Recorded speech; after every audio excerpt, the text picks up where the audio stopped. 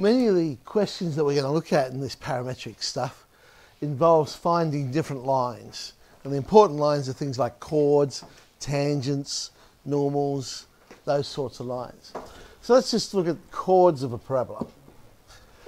A chord, a word I guess we most commonly associate with a circle, but it is no different. All it means is a line that's joined from one point on the circumference, or the boundary of the shape if you like, to another point. So it's exactly the same when we're talking about a parabola. So there's our standard one, x squared equals 4ay. We'll just pick some random point, we'll give it the parameter p, so 2ap, ap squared, and we're going to join it to another one which will give the parameter q, 2aq, aq squared. And all the question really is find the equation of the line PQ. So it is no different to basic, well, year 10 stuff really, but instead of using numbers, we've got a whole heap of algebra. And I guess that's why all that work we did earlier in the year on algebraic fractions and things like that becomes very important. So all right, got to find the equation of the line. We need two things. We need a point, we need a slope. Let's find the slope. Slope of PQ. You might even recognise that question from the algebraic fraction questions. It's usually a common one in the different textbooks.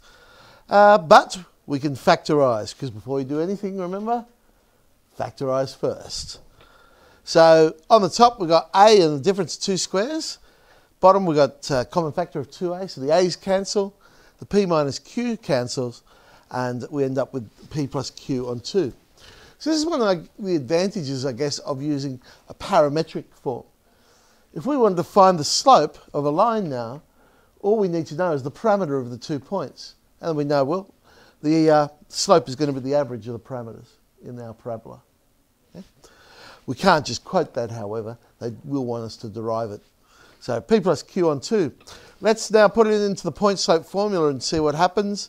Get rid of the fraction. So 2y minus 2ap squared. Notice I didn't bother expanding out the p plus qx, because if you think about it, we're going to end up with the equation of the line, so we're going to group all the x's together anyway.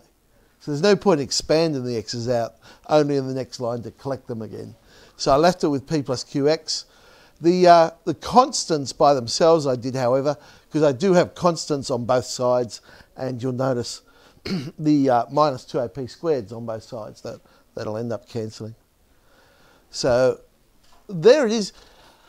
It's in a form that we don't normally see, because normally we're drummed into this idea when we're writing the equation of a line, we always write it either in general form or y equals mx plus b form, and I've done a mixture of the two there.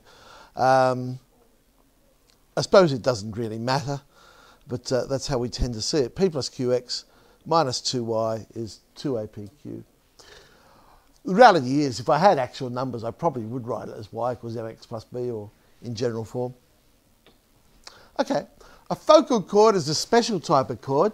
It's one that passes through the actual focus itself. So again, there's our standard parabola.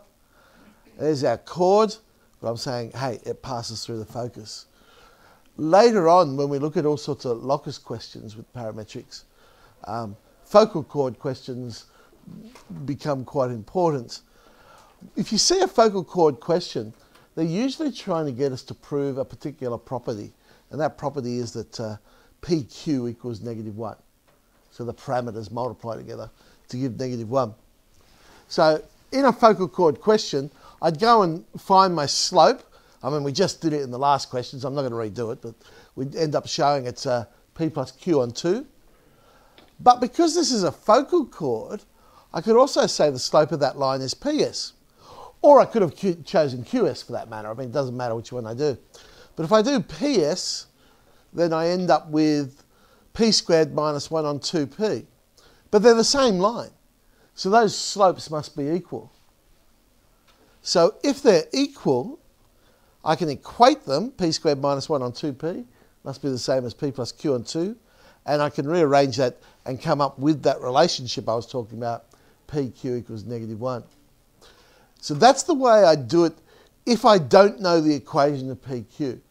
If in a previous part I'd already proven or found the equation of the chord, then it's even easier. Because all I have to do then is I say, well, hang on, this line passes through the focus. So I'd find the equation, but it passes through the focus, so therefore naught A lies on that line. So I can substitute naught A into the equation of the line. And if I substitute naught A into the equation, well, the P plus QX goes away altogether, and I end up with minus 2A is 2APQ, PQ equals -1. So it depends. If I've already worked out the equation, then I'm going to do it the second way. If I haven't worked out the equation, I'm not going to bother with the equation. I'll just play around with the slopes and equate those. Ooh. 9E just plays around with finding equations of chords and what have you.